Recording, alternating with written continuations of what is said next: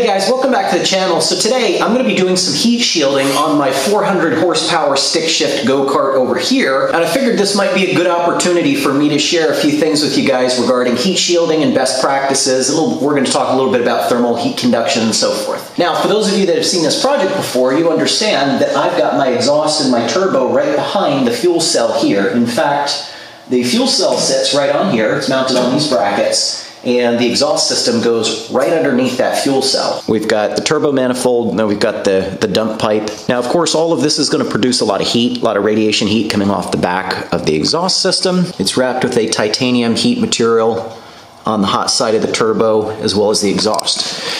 But it's just not doing quite good enough. So we need to manage this heat situation a little bit better than we currently are. So any material that has the highest thermal conduction properties is going to be the best used in things for heat shielding.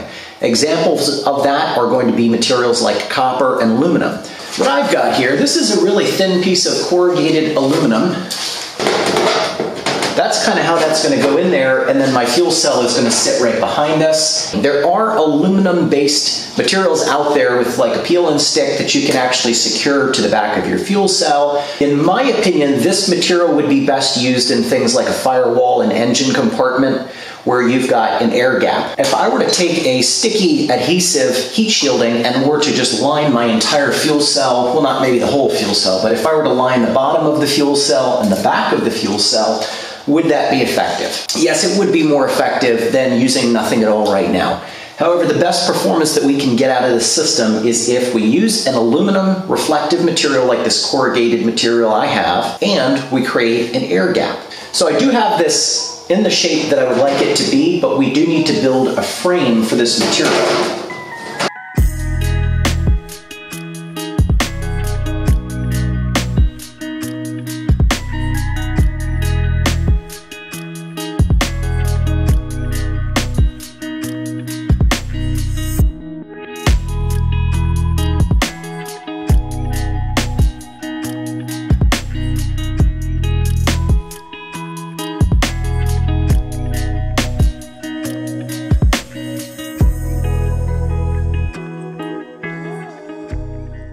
Before I get my frame fully assembled, I just want to show you all I've done is I've put one hole in the frame here, one hole in the frame there. That's going to get riveted. This is just a double side tape. I wasn't really sure if that was going to have a good stick to it, but it sure does. We get this thing riveted up and then we'll get it installed.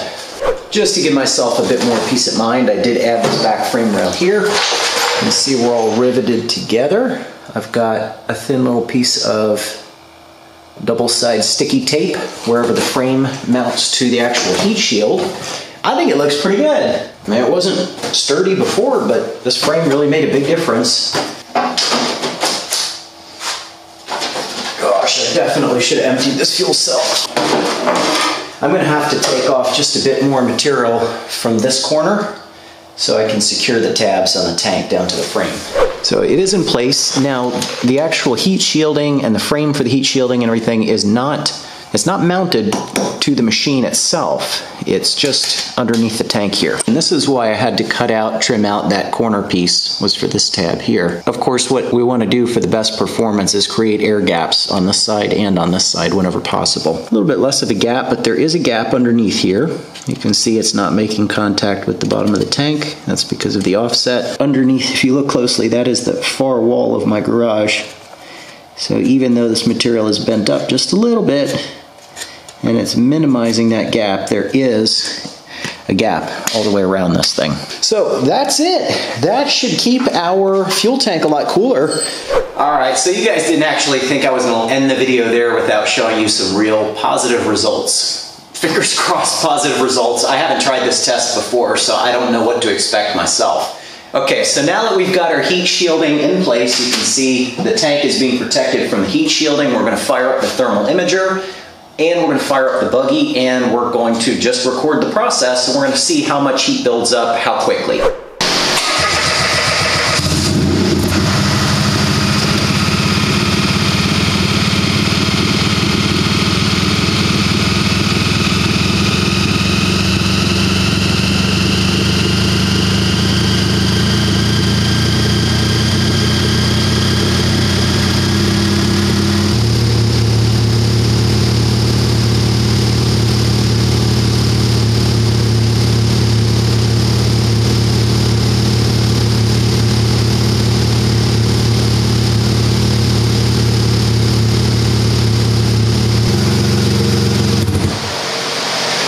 So where the white target is there, that's what's taking this top temperature here, this 89 degrees.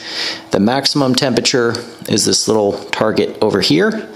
So that one's showing currently 246, 245. It's that middle temperature there. And then this is just a minimum temperature. The minimum temperature is scanning over here on the coldest side of the screen. But nonetheless, these are our results. Now, the engine has been running for 1 hour exactly. So we'll reset this. We're going to let the engine and everything get completely ice cold. Right back to the same temperature is where we started. And then we're going to remove our heat shield, and then we'll run the same test, and we'll see what kind of temperatures we get.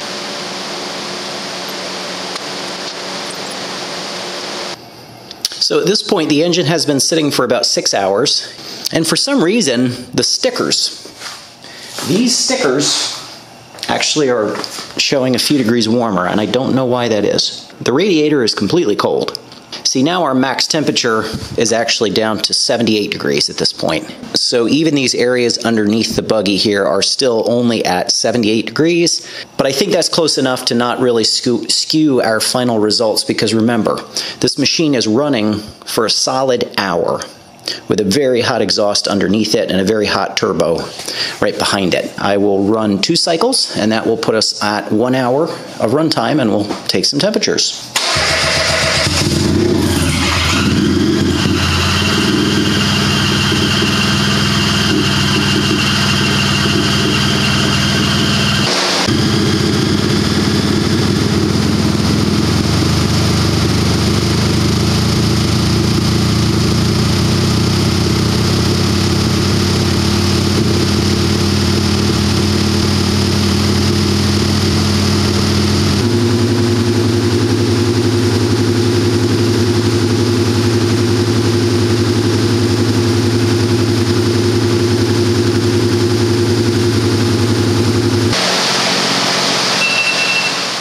That's our 1 hour timer. One thing you'll notice is that where the crosshair is pointed does change and affect the temperature pretty dramatically. When it's on the sticker, it's reading about 99, 100 degrees, and then when I move the crosshair to the center of the tank, we're getting about 76 degrees. The one thing I will point out is that when I ran the first test with the heat shielding, the crosshair was almost directly on top of a sticker, and we were reading a maximum of 89, 90 degrees. Without the heat shielding, on top of this sticker, we're getting a 100-degree reading. But if anybody has any theories as to why those stickers would change the temperature dramatically on the surface of an aluminum tank, I'd love to hear them. So I'll be the first to say our thermal imaging test was a little bit inconclusive. In a nutshell, without getting into a long explanation, I just think that with the buggy just idling, there's just not enough of a heat source to really make a big difference one way or the other. The buggy ran for an hour both times just idling. When it's idling, there's really not a lot of heat that's coming off of the exhaust. So unfortunately, we're not going to figure this one out without going out to the trails. The good news is I've got a new trail camera. So we'll bring this thing out on the trails. I'll get you guys some crispy footage on my brand new camera, and then we'll see what temperature this fuel cell gets to.